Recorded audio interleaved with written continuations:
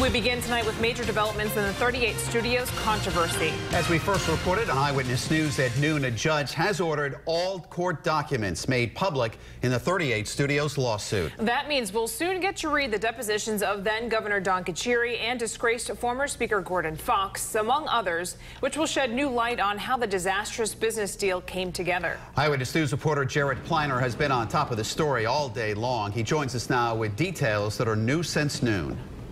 Good evening. Well, the governor and Speaker of the House both lauding this development tonight. The hope is quite simple among the public, among reporters, that these documents will finally provide answers as to individuals' roles and how the deal went bad.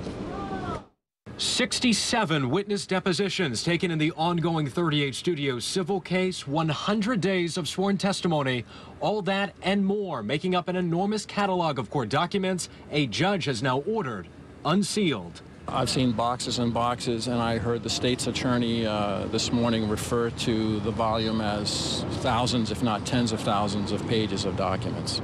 The decision by Judge Michael Silverstein announced during a Friday Superior Court hearing. Counsel for the state trying to recoup as much of the tens of millions in 38 Studios taxpayer dollars as possible, says this is an important step.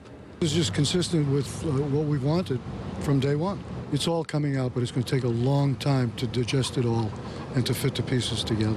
The judge says he'd like the release done within 10 business days, begging the question, is that time frame too ambitious? I think we'll know better on Monday.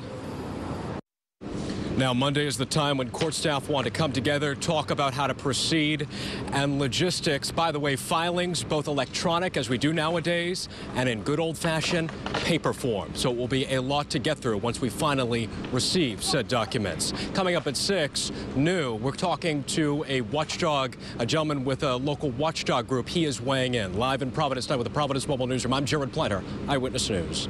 Significant developments in the rise and fall of Curt Schilling's failed video game company 38 Studios. It was a deal that taxpayers are still paying for, but soon, never before seen court documents will be unsealed, shedding new light on how the failed $75 million deal came together.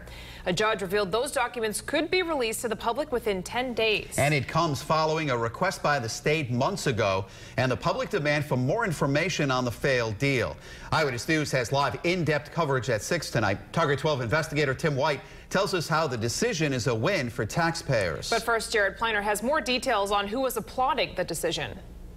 Mike Kelly, good evening. Well, the word could is very appropriate because 10 days might be on the optimistic side. We shall see. But this will be an unprecedented opportunity to see the sworn statements of 67 people taken over 100 days. Ken Block, former gubernatorial candidate, now heading up government watchdog Rhode Island, one of many applauding a judge's Friday order to release thousands upon thousands of pages of 38 Studios documents. Hopefully every person of interest who might have had a role in 38 Studios has a deposition in there. I'm sure that the media will have a long, hard slog going through all of that paperwork to really try and pull the story out of what went on.